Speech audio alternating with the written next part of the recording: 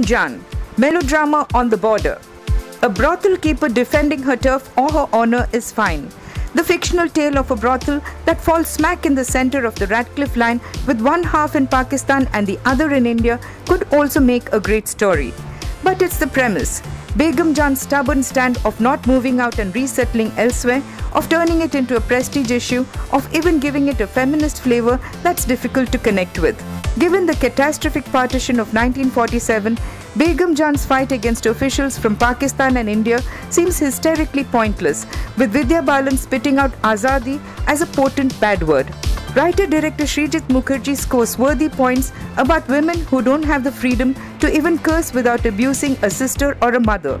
But he overcooks it in screechy decibels with more than one reference to monthly periods and curses against men. With a dizzy number of subplots, contradictions abound. Begum Jaan's house is where Hindu, Muslim, Sikh or caste divides melt away on the horse bed, a point that's hammered endlessly. But criminal Kabir, played well by Chunky Pandey, whose men will kill, rape or maim, is equally oblivious to religious differences as long as the price is right. So what makes only Begum Jaan so righteous? Mukherjee also goes overboard in portraying Begum Jaan as a fiery feminist. In an endless series of dull storytelling by an old Ila Arun who narrates the valor of Jhansi Ki Rani, Meera and Razia Sultana, Begum Jaan is laughably shown as an avatar of all of them. The bonding and catfights among the girls, sparks of love that have a flash of lesbianism, generations under one roof and doomed romances are all packed in with uniform rawness and sledgehammer subtlety. But worthy of special mention are Prem Mein Tohre and a holy number composed by Anu Malik.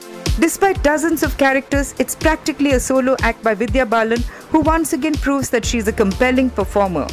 In an interaction with Raja, their chief patron played by Naseeruddin Shah, she's particularly impressive, combining craftiness with required servility. But ultimately the question to ask is, what's the hyper-drama all about? Neerja director Ram Madhwani recently encapsulated the Radcliffe line in 9 wonderfully evocative minutes in the short film This Bloody Line. Unfortunately, Srijit Mukherjee's 134-minute drama is coarse without making the same impact. For an overloud film that spits fire without drawing your empathy, Begum Jaan gets a 2.5-star rating.